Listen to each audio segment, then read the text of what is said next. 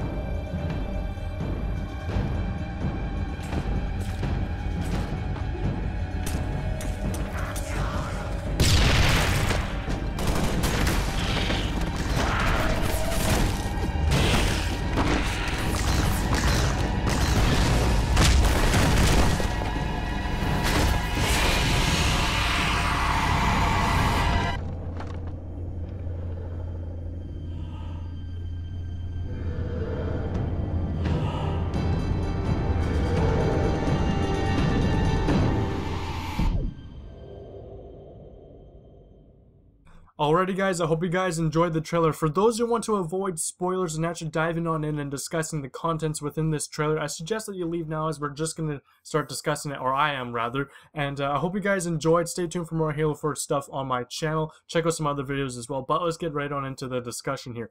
Now, right from the beginning here, we get to see that Master Chief is actually being suspended out of his, free will here, and actually is being approached by a new enemy, as they've listed, and we all can generally assume that this is the Didact, this forerunner being who is actually scanning him, trying to figure out a way to basically, probably essentially defeat Master Chief, as the description of the trailer says, to find his weaknesses and find his strength. And in doing so, Master Chief sort of has a bit of a flashback, and he goes back in time to when he was a child playing on the beach there. You can see some sort of comparison, what is believed to be his mother there on the beach, to Cortana. I guess that's why there's such a strong connection between the two, and especially we'll probably get to dive into that in the campaign and storyline. Also, during this trailer, we get to see the controversial process that is within the Spartan program, and we get to see the child swapping from the home, what seems to be, and then obviously the augmentation, the human manipulation to build these super soldiers, and what they had to endure and go through, which just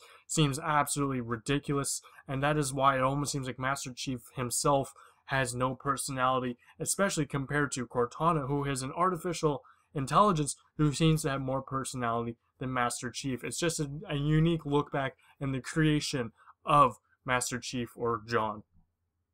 Alrighty guys, I want to point you guys' attention to this scene here. As you can see, we're in a room here with other subjects, which are presumably other Spartans out there. And on the intercom there, they actually say 058, and this woman steps on forward through the doorway. Now 058 is the service tag of Linda, a very popular Spartan from Master Chief's generation. She's actually described as the lone wolf and the sniper, and actually she's generally considered as one of the few surviving Spartans out there. For those who do not know, a Spartan is never listed as killed, they're always listed as missing in action, but she's one of the few believed to be still alive right out there. So you never know, maybe this is sort of a hint, sort of like an Easter egg type thing. Maybe we'll see a bit of Linda perhaps in Halo 4, or more likely what I'm thinking, we may see the likes of her potentially in Halo 5 and Halo 6.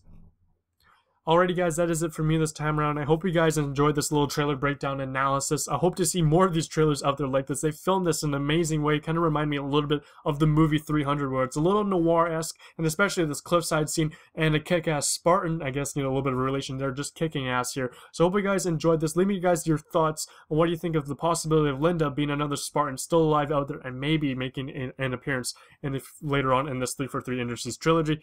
Hope to see you guys around on my channel in the days to come. Leave a like, leave a favorite if you want, subscribe to stay up to date on the content on my channel. And I apologize for a little bit of the break there. I want nothing more than to have a great relationship with Microsoft 343 alongside my network with Yosh and Fullscreen. So my name is Chief Lallis, and I'm signing out.